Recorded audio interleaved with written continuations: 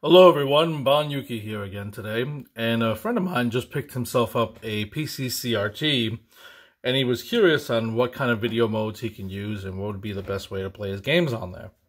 Honestly, with a CRT, you really can't go wrong as long as you have the space and don't mind the size. So, what I'm doing here is I'm setting up a video. It's honestly for him, but it will apply to anyone else who has a CRT as well.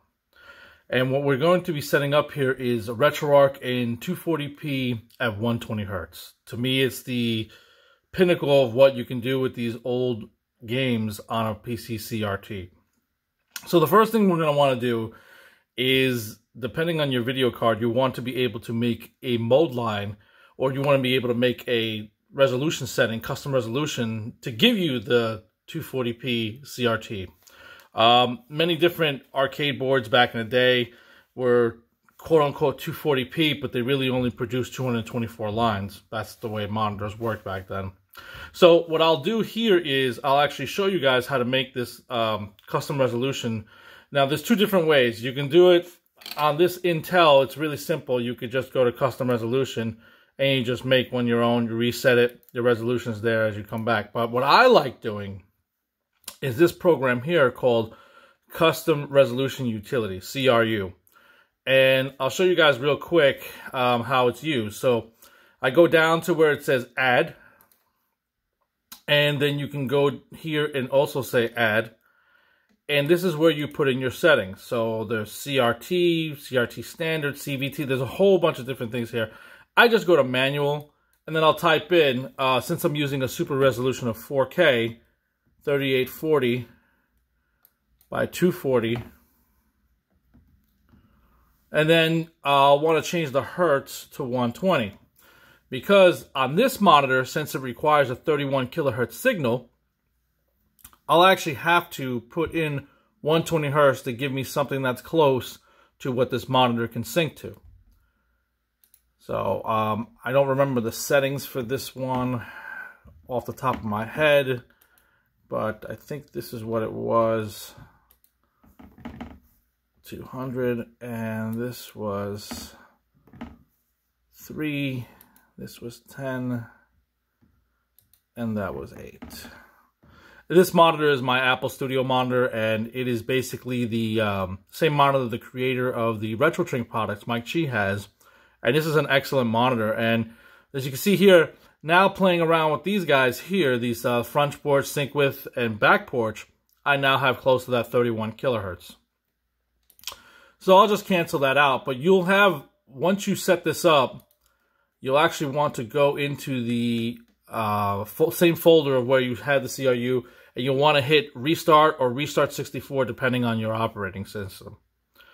So once that's set up there, you want to check out your Intel and see if that resolution is there.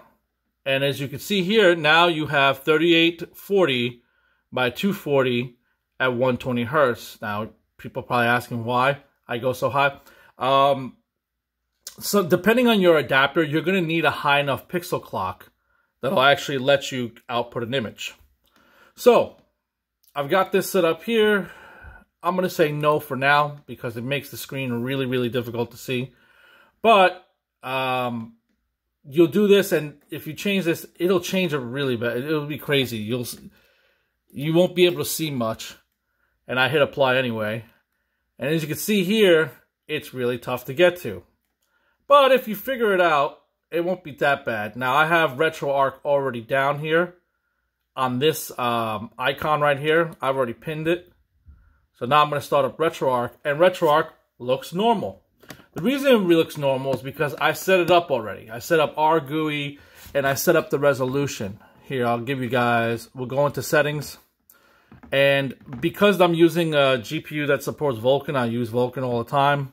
It's pretty good. So we'll go to output, and you'll see here, Vulkan, screen resolution, 3840 by 240. And you'll get a vertical refresh rate of 120 hertz. So here are all my resolutions. These will not kick out an image on this display. It's just not a high enough clock. This is only a 31 kilohertz monitor. or it needs the minimum of 31 kilohertz for a screen. So with that being made, I switch to that, and then I leave it like this, so I know, okay, this is what I want to do. You'll want to play around with the scaling. Like, you can go up to the actual 3840, but I find that the pixels get stretched out too much, so I dial it back one, and if you can see here, I'm doing 224. Some consoles will want 240, but most of them are looking at 224, and I just keep integer scale on. So how does this look? Well, I'll give you guys, let's see if I have something here in my recent folder that I could show you guys. All right, we'll take a quick look at Rystar, all right? Oh no, Sonic the Hedgehog 2, that's a pretty good one. That's one people know very well.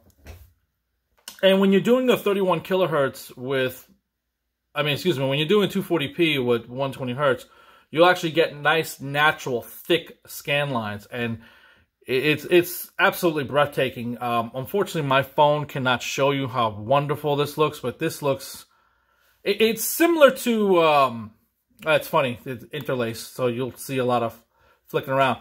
It's similar to what you would say, like if you put a filter on a really, really nice OLED.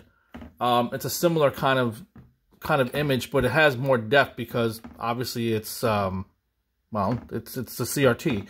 So to me, this is like the pinnacle right here. This is the top edge, what you can get. I mean, you get some nice thick scan lines, and you're running at double the frame rate. Now, the thing is that what happens is when you first start playing in the 120 hertz, you're going to start seeing some jerkiness. You're going to see some jerkiness in your image. So what you'll want to do is you'll want to actually change a setting in the video. So go to settings, and I think it's under, could it be under latency? No, it's not under latency. Maybe it's just this on synchronization. Here it is.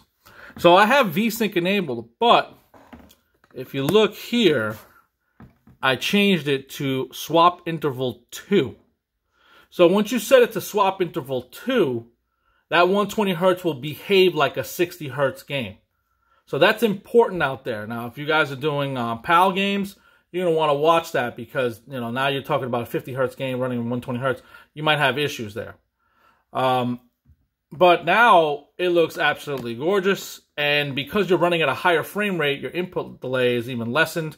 If you have a fast enough CPU, you can even start using run ahead. But this is how I play my games. I tried playing Mr. on the VGA monitor, and it looks okay. You use a scan doubler, and you have the scan lines, but the scan lines don't look as impressive, and because you're using a filter, you're actually darkening the image.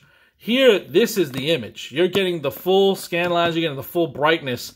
To me, this is the best of both worlds. Yeah, it's not great because it's emulation, but emulation has come a really long way. Are you really going to feel a difference? Maybe. I wouldn't play a tournament on these things, but for just playing your usage at home with these games, not off and on, I really feel this is the way to go. I mean, this 120 hertz, it looks drop dead gorgeous. I wish I could tell you, I could show you with a proper camera how amazing this looks, but I know YouTube's going to kill this video with all the scan lines and stuff, but this looks unbelievable. It really does. I mean, when I'm playing my games on this, this is ridiculous how amazing it looks. But if you guys have any questions or comments, I could help you out or try to help you out. I mean, it's just pretty straightforward in how it's done.